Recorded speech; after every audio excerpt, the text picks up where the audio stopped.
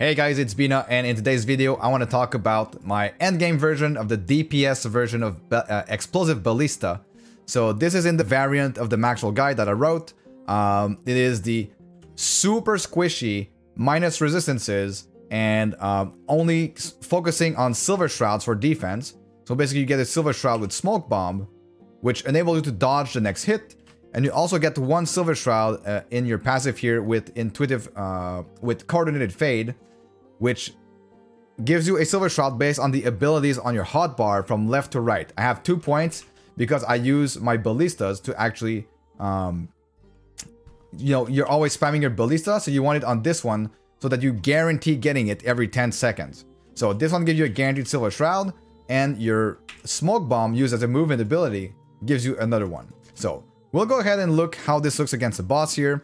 So we're at 943 corruption, and we are going to see how the single target of this build does. So it is a ultimately squishy build, ZHP only damage, focusing purely on damage and dodging the next hit. So it should deal a lot of damage, right? Technically a lot of damage. And here we go. So that was a boss fight at like 950 corruption. It is pretty powerful. It is pretty powerful. Not gonna lie. This will 100% get nerfed, if not this cycle, because apparently they are not going. EAG is not going to nerf things this cycle, but next cycle this is not gonna exist. I can pretty much guarantee it. If it exists, it's gonna be in a much tuned down version of this. Okay.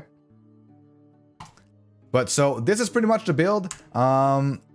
While mapping, it plays the same way, right? You spam Ballistas, we're stacking mana regen. So we're basically off screening any monsters, and then we are smoke bombing forward, off screening monsters and smoke bombing forward. If we're ever in danger, we have some decoys, and we have, kill threshold for bosses with Falcon Strikes. So that is pretty much what the build is about. I'm gonna go over, because I have been asked 1,000 times in chat, why are you not playing your trap build? Well, the trap build is like the better version for 99% of players, that you're going to enjoy the game way more with that one. You're going to be tanky. You will still have insane damage, but I prefer to play this playstyle because it's the first time that we actually can play an actual ZHP only damage version.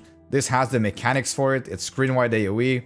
It's just insanely, like, it should not be in the game, but it is. So here we are, and we're playing it. Okay, so I'll go over my gear really quickly. I have like pretty insane gear, like 4 LP Urzel's Pride, 3 LP Melvin's Writ with +4 to Ballistas. So my gear is absolutely kind of crazy, but this is the Merchants Guild. This is the first trade league, or the first trade cycle, I should say.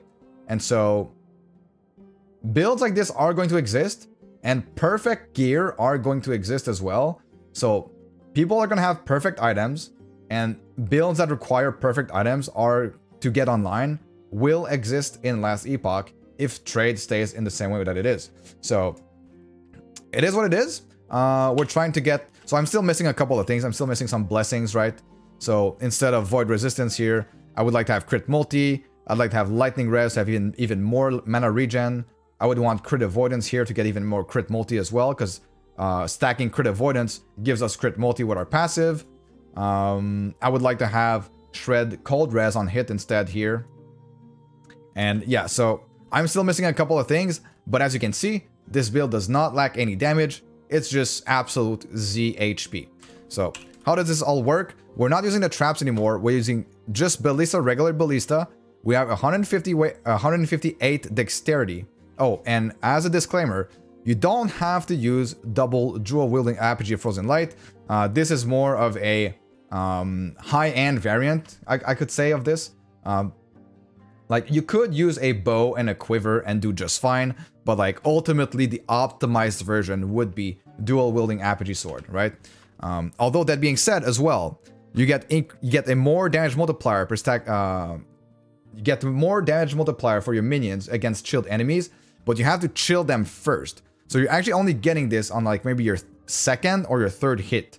So like the bow version would actually deal more damage on the exact first hit than this. So anyways, that being said, we are using Ballista stacking Dexterity to get access to armed construction just like the regular build, but we are also stacking Dexterity for Agile Engineering, giving us placement speed per Dexterity of 1%.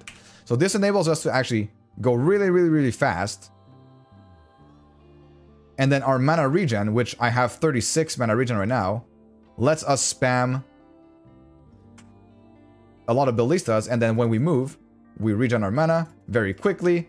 And so your mana regen is kind of like your DPS, because when you're out of mana, for example, if you get super high in corruption and you're out of mana, your mana regen will be actually dictates how many Ballistas you'll be able to spawn and explode.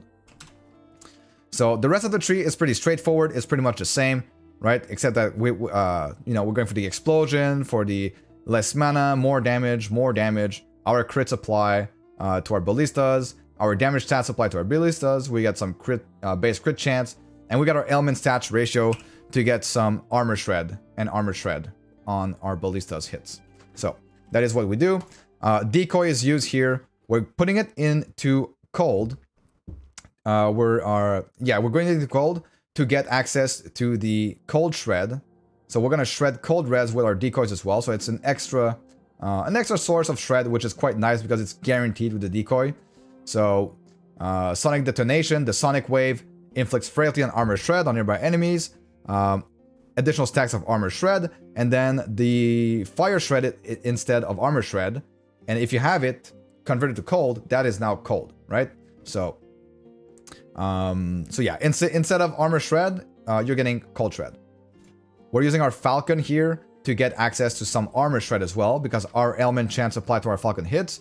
We're using it for the kill threshold mainly, and so that's pretty much what we're using it for. Dive bomb here, we're using dive bomb for even more armor shred stacks. These points got removed for some reason. Armor shred, we're using mana gain on boss or rare hit. It's gonna give us mana back. This is the main reason why we're using it. And smoke bomb, we're using for even more armor shred as well.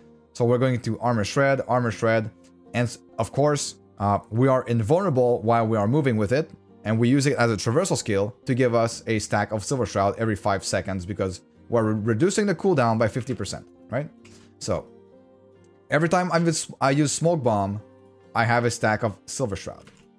So that is my defense, and then my second defense is Ballista, right? If I cast a Ballista, every 10 seconds, I'll get a stack of Silver Shroud.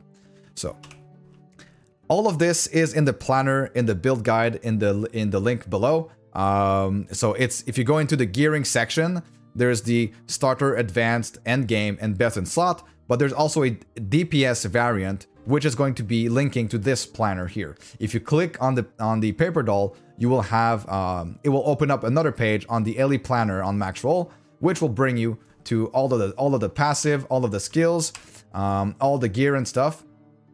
And so you can follow it that way. Although I do want to put a big disclaimer: you will die with this build.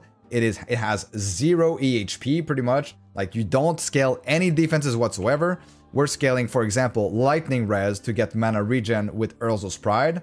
So that is why we are using lightning res and elemental res wherever we can, right? So yeah. So we're getting our crit from Peak of the Mountain.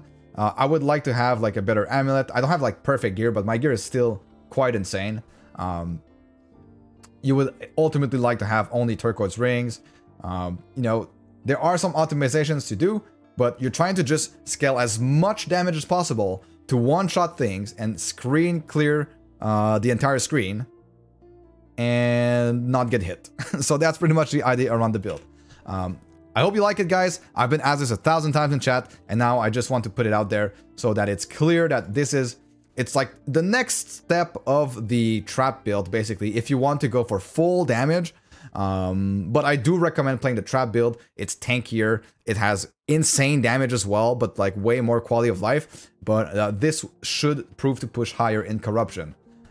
So that is pretty much it, guys. I hope you enjoyed the video. If you like these kind of videos, please comment, like, and subscribe. It's going to help my channel greatly, and I'll see you guys all in the next video.